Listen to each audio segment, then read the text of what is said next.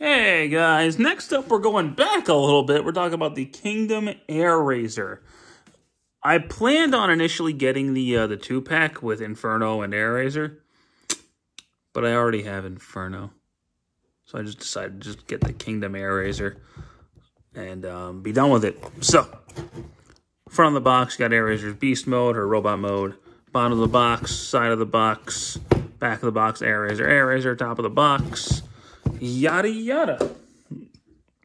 So Airazor, I've commented before that I'm not a big fan of this mold, because I wasn't a big fan of Skywarp. I think it was, yeah, Skywarp, the one that came with a Sideswipe, and the Rise of the Beast one's not great. This is the best version that I own. I'm still not huge on it, but of all the Airazor, all the versions of this mold, this is definitely the best one. She looks good in bird mode, aside from the bottom, but you know, it is what it is. And, yeah, I don't really have much to complain about in beast mode, so we're just going to pull these pieces off and rotate these legs down to get her started into robot mode.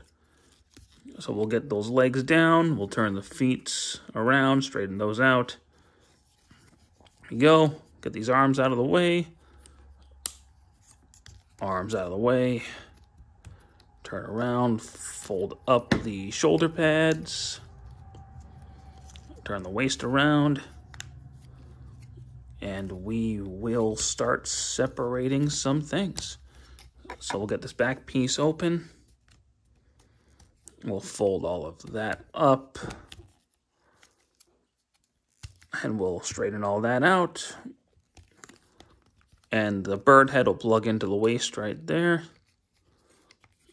There you go.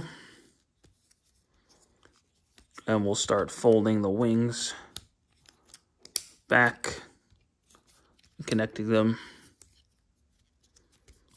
into place, just like that.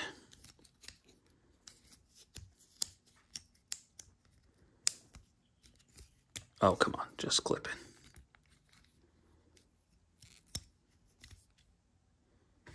There you go.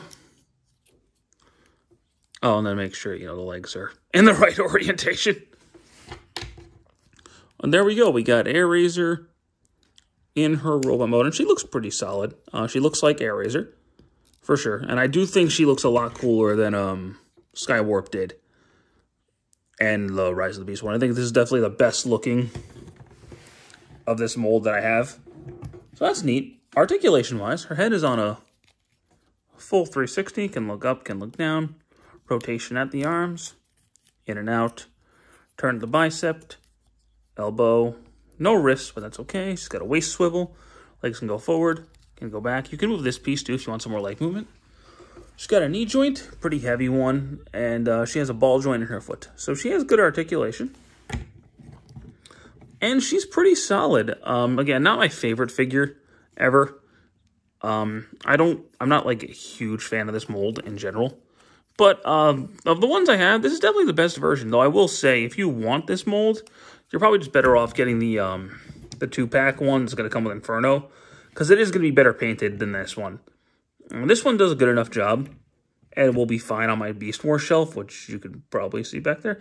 But, you know, nothing fancy, nothing amazing, but nothing terrible either. If you're an Airazor fan, this is probably the best you're going to get until they make a masterpiece, hopefully. But they take forever to make Beast Wars masterpieces, so who knows? But I think she looks pretty decent, and I think you'll enjoy her too. So, thank you guys so much for watching this video. I hope you enjoyed it, and well, stick around for more. Take care.